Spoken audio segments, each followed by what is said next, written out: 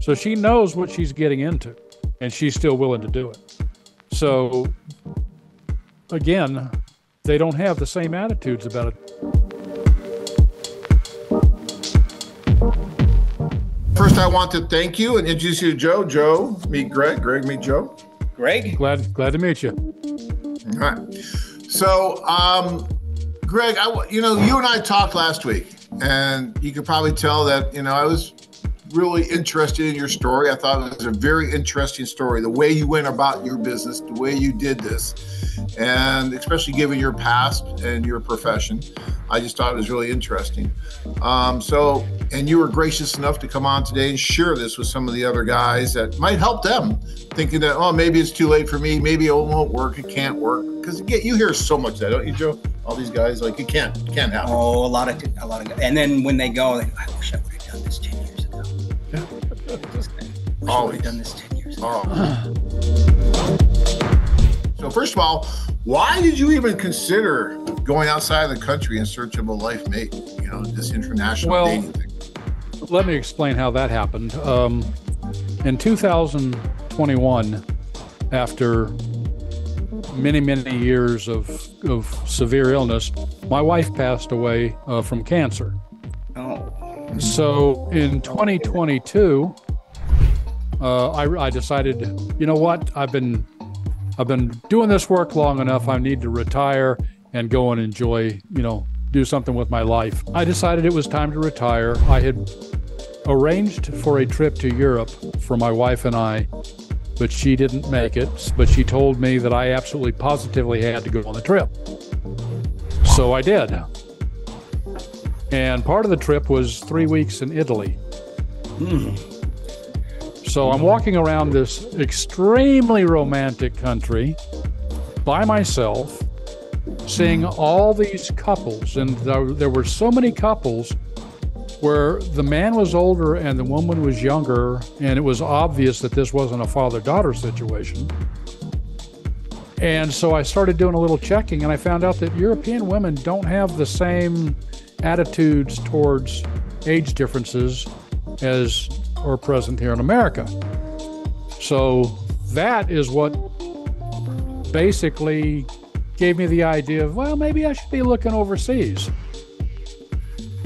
Well, as we talked about, Ukraine is of interest to me because of the situation over there. But part of that situation is there are a lot of beautiful Ukrainian women, and there aren't a lot of Ukrainian men around. Right. So that gives us an opportunity. And I was looking to see how am I going to do this? And I started checking out companies. As you know, I was an officer and investigator for many years. So I was very cautious about making sure that whoever I decided to go through as far as the company, they had to be a legitimate company.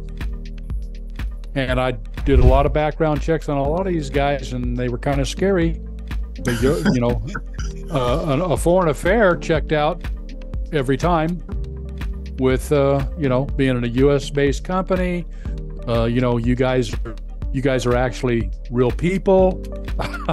Yeah. So for the most part, that's why. No, we don't know about it. He could be I don't know what he is, but no, just kidding. That's why I decided that a foreign affair was going to be the best place for me to try this. So I joined it and started the process.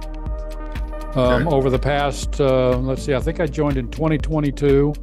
So over the past 2 years, I have talked with a lot of ladies. Okay. And I've actually met 3, a total of 3. Okay. The first 2, very pleasant experience, nice people, but they were definitely. Met them?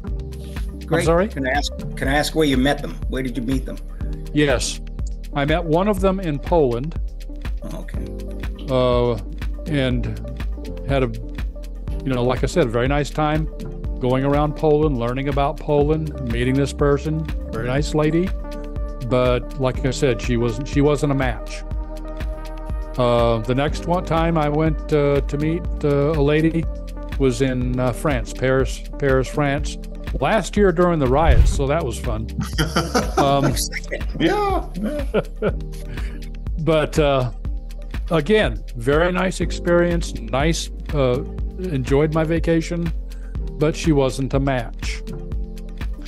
Now we come to the third one, Olga, and I tend to, when I communicate with someone, I do it for a pretty long time because one of my habits is to set what I call word traps. And what that is I ask questions and I listen to the answers, and that tells me a lot of times what the motivation for this person is. Okay. So I know if they're looking for they're really looking for a commitment and a relationship, or if they're looking for a sugar daddy or something along those lines. I'm definitely not a sugar daddy. Joe can tell you, we don't make enough money to be sugar daddies. But Joe, don't put those secrets out there. Oh, sorry. No. But we talked for a while. Then we decided to exchange our personal information, which we did, and that went really well. And we were doing video calls and exchanging videos and photographs and. Well, hold on 1 second, Greg. So, how long were you writing to her on the site before you did the Ember and got off site?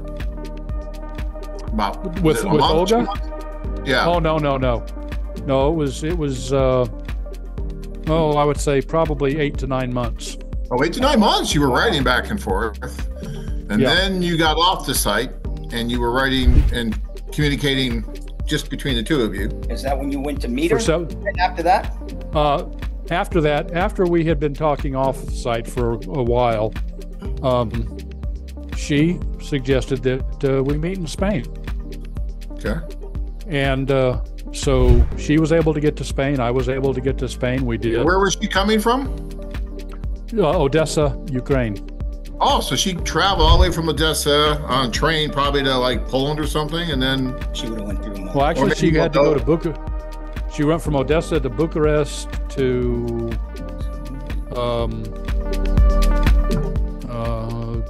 maybe Budapest, and then to a Scandinavian country. I don't remember which one, where she was able to catch the plane to Spain.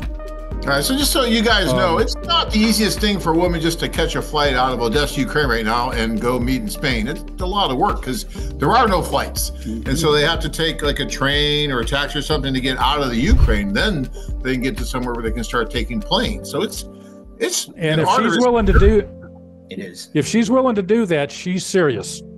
Yeah, that's the point. Yeah, I think so. I went into Ukraine to see Marina. Right. And it was that. Yeah, that's a train ride from hell, especially because you've got to go through 2 customs, and you're there for about a good 3 hours between Poland and the. But vice versa. That's why Marina thought you were serious, because you came there, right? Yeah. Just like she had to go, because that's a lot of work. Yeah. And I did offer to go to Ukraine, and I was told absolutely positively not.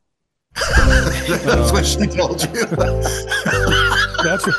No, you're not coming here. Cared about your safety. I knew that was coming. Marina. No. Okay. Well, yeah. So she told you no. Okay. All right.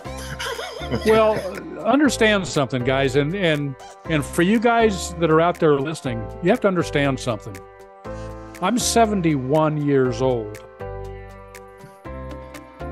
She is 54.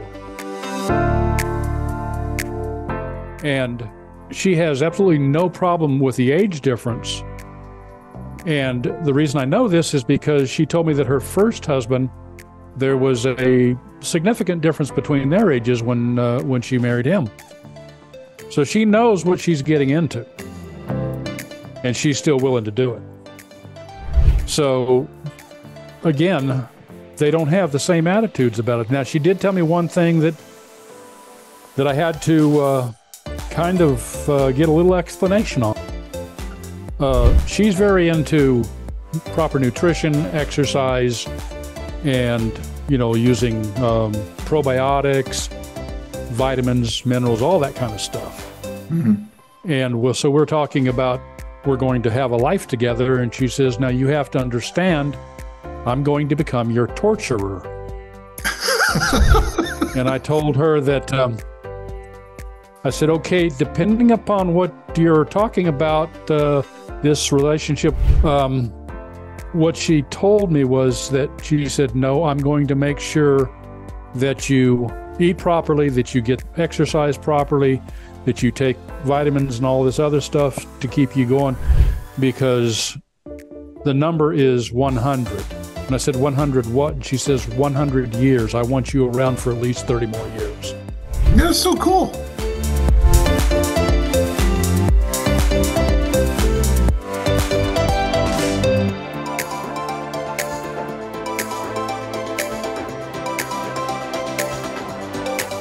Are you interested in meeting the love of your life? Join men from all over the world as they take a trip and find their future brides. Check out our website at ukraineladies.com.